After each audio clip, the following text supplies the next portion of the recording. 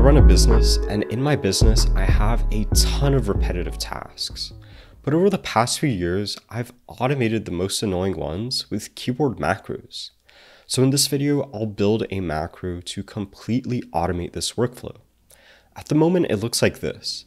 I have to open a bunch of specific websites, close certain apps, and move files around, which is a huge waste of time. Manually, I would spend over an hour a week on this, but after this video, it will take seconds instead of hours.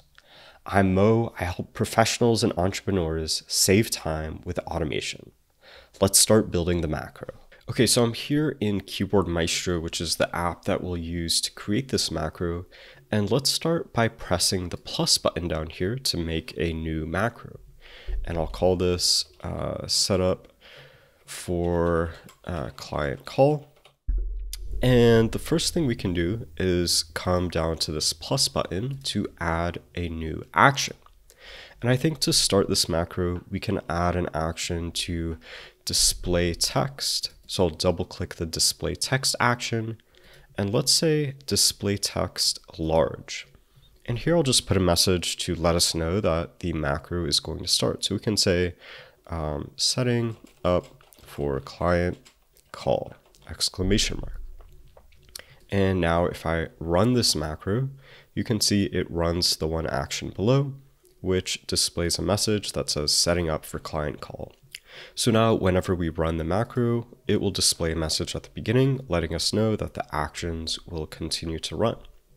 Now, the first thing I like to do when setting up for client calls is to quit certain applications. So I'm going to search for the quit action, and I'll say quit a specific application.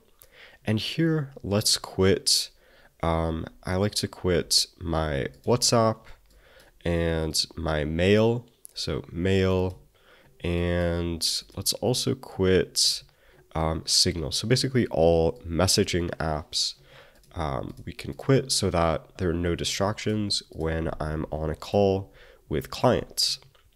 And then I also like to open certain applications to get ready for my call. So I'll double click on the action that says activate a specific application, and I'll bring this to the bottom of the macro. And here I always need to activate Keyboard Maestro, and I'll duplicate this action. And I also need to activate Zoom because that's where I take my calls. So already you can see in just a couple minutes, we've created a macro that when I run it will display that text. It will quit a bunch of these apps below. It will activate Keyboard Maestro, and it will activate Zoom, which came up on my other monitor. You can also download this completed macro in the description of this video if you want to play around with it yourself. But let's move on to the next step. Okay, at this point, the next thing I need to do to get set up for my client calls is to remove all of the items from my downloads folder and put them into some temporary storage. So often I'll share my screen with clients, or I need to download things or send them things. And I don't like to have my downloads folder cluttered up with a bunch of random files. So let's fix that. I'm going to go to the desktop and create a new folder, and let's just call this temporary files. And this will be the place that we set up the macro to move all of the files from the downloads folder into. So let's come back to Keyboard Maestro, and the way we'll do that is with the for each action. So I'm going to search for each and double click this action right here. And now I'm going to select a folder content selection. So basically what this will do is it will let us search through each of the files in a certain folder. And in this case, the folder we want is the downloads folder. And then we can do something with those files by adding actions below. And the thing that we want to do to each of those files is move them. So I'm going to search for the move a file action. I'll double click it to add it, and I'll put this inside of the for each action. And let's select the destination folder first. So we know the destination that we want to move each of the files in the downloads folder to is this new folder that we just created, the temporary files folder. So I'll press open. You can see that gets added here. And then the thing that we want to move is this file that we just created. So this is what's called a variable. I have an entire tutorial about variables if you want to learn more about them. But the way that you refer to a variable in a text field, you can see the T here, is by typing out a interesting set of characters like this, which is variable %, the name of the variable, and then % signs at the beginning and end. So we're basically saying move each file from the downloads folder to our new temporary desktop folder. So let's get the downloads folder open, and maybe I'll bring Keyboard Maestro to the right side so that we can see this in action. And I'll close out this window here. And I will right click on the for each action, and I will press try. So you can see as I press try, all the files from the downloads folder disappeared. And let's check to make sure that they appeared in the right place. And it looks like they did. So they jumped from the downloads folder to the temporary files folder in our desktop. So I'll just put them back for now. And by the way, if you want me to help you make custom macros like this to save you over 100 hours a year, I run a program called the Automation Accelerator. It's super personalized to help you save as much time as possible, and you can book a free coaching call with me using the top link in the description below to see if you'd be a good fit. Okay, at this point, the next thing that I need to do to get set up for my client calls is to make sure that my mic is plugged in. So sometimes I forget to plug in my microphone and it's super annoying. So let's fix that with some more actions inside of Keyboard Maestro. So I'm going to search for the if condition. So if then else, I'll double click this to add this action to the macro. And at this point, we want to check if the microphone is plugged in. And if it's not, we want some sort of alert to make sure that I know it's not plugged in. So I'll come here and I'll press the plus button to add a condition to check. Now my microphone plugs in via USB, so I'll press USB device condition. And here we can check whether the USB device, which is my microphone, exists.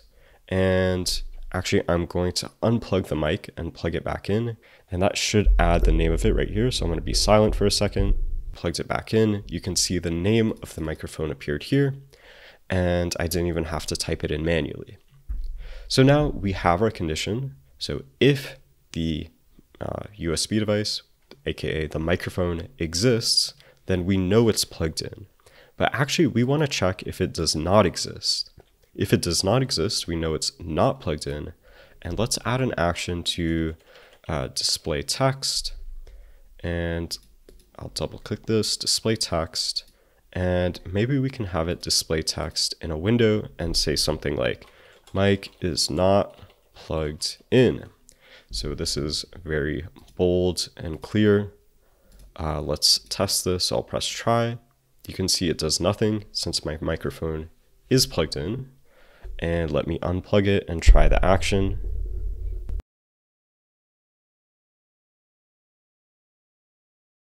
Here you can see that when I tried the action while the mic was not plugged in, this window popped up on screen, letting me know that the mic is not plugged in. So this is a great warning when I'm about to get on a call, and I always know that my microphone is plugged in.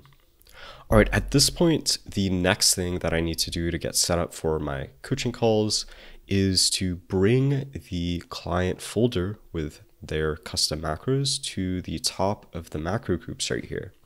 And I actually have another macro built that does that, but I want to run it from this one. So I'm going to add a new action, and this one is actually going to be an action called execute a subroutine. And here I can search for the action I want, or the macro I want, which in this case is this one here, select coaching call macro group. And what this macro does when I run it, I'll right click and press try, is it pops up a list of all of my clients, and I can search for one of them. So I'll search, I have an example client named Just in Time, and you can see that causes his name to appear within the list. And now if I double click it, then on the left side, it brings that macro group to the top by renaming it. It gets rid of the Z in front of the name, which brings it up alphabetically to this point here, and it will contain all of the macros for that individual. So we can run that other macro that does that series of steps I just described. And we also want to save the result to a variable called something like client name. So the way that this subroutine works is that it will return the name of the client. And basically what that does is it will save the name just in time to a variable called client name once this action runs. So that way, later in the macro, we can refer to this variable because we'll want to use it to do more things with this specific client. But we'll get to that in a second. For now, the next step that I need to do, and by the way, this is a lot, but it's actually a simplified version of a real macro that I use to get ready for my coaching call. There's a lot of steps I'm skipping. For the sake of this video, you can get the point that there's a lot of powerful things you can do to automate even these simple workflows of getting ready for a call on Zoom. But the next step that I like to do is I have to bring a couple websites to the front. So I have this example folder here on Google Drive, and I always want to open this spreadsheet whenever I meet with clients so that I can mark when I've met with them. So I just have a couple example rows that I came up with here. And then I have another file as well, which is a Google Doc specific to each client. So it will have their name at the start of it, and then just some notes for them in particular that I will want open during the call. So maybe let's start with the easy one, which is to open this general spreadsheet. And let's come back to Keyboard Maestro. And we're going to actually add a favorite action. So this is a custom set of actions that I've created. Again, you'll be able to download it in the description below. But let's see which one it is. It is the action here, which says open URL in Brave, if not already open. So this looks really complicated and scary. Basically what this does though is we can paste in our URL here, and it will open that website if it's not open already. So let's close out these websites here, and I'll select these two actions and try them. And you can see it brings that spreadsheet to the front. It opens that URL. But let's run these actions again, considering that the website is already open. So I'll press try, and you can see it does nothing. So essentially what these two actions do is they will open the URL only if it is not already open within the browser. So this way we don't get duplicate tabs. If I already have this spreadsheet open, it won't open it again. It will only open it if it's not open to begin with. Okay, so this is pretty straightforward. We're just opening this URL if it is not already open. But what's a little bit more difficult is to open the specific document depending on the client name. So we thankfully saved the name of the client before to a variable, and I'll just call this local client name here. So we have the name of the client from this action, which in this case is just in time. And that's very helpful to be able to open this because the document contains the client's name as well. And I usually have my client documents bookmarked. And I'm going to do a little cheating and just paste in some actions to do this for us. Basically, I have another macro that saves all of my bookmarks to a variable, and then we can just search through that variable with the client name from before, and then set that URL that's associated with the client name, which would be this URL in this case, saves it to a variable, and then does the same set of actions before to open that variable or open that URL if it does not exist already. So I know that's a little hand wavy, but I think it's a bit too complex to get into in this video.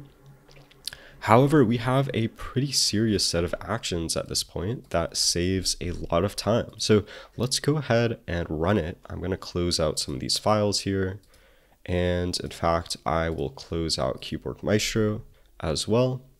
Actually, we should set a hotkey for this macro so that we can run it when Keyboard Maestro is closed. So I just added a test hotkey of Command Option Control S. But now let's close Keyboard Maestro and I will press that hotkey. So you can see it prompts us after opening Keyboard Maestro to select a client. So I will select Just in Time. It opens the Google document specific to that client, as well as the general spreadsheet for all of my clients. It also, again, moved all the files from the downloads folder to the temporary files storage on my desktop. So I think you can see how building a macro like this with several different actions can save a lot of time every week, especially since I have to meet with clients multiple times a week. It would be a complete pain to have to do this manually every single time. And then I actually have a similar macro for when I finish my calls that does the opposite. So it brings all of these folders back from the temporary file storage to the downloads folder. It brings the coaching folder back down to the bottom, and it reopens some apps and so on. So hopefully you found this helpful. If you enjoyed this video, you might also like my 6-hour course about building macros in Keyboard Maestro, which you can view for free right here. Thanks for watching.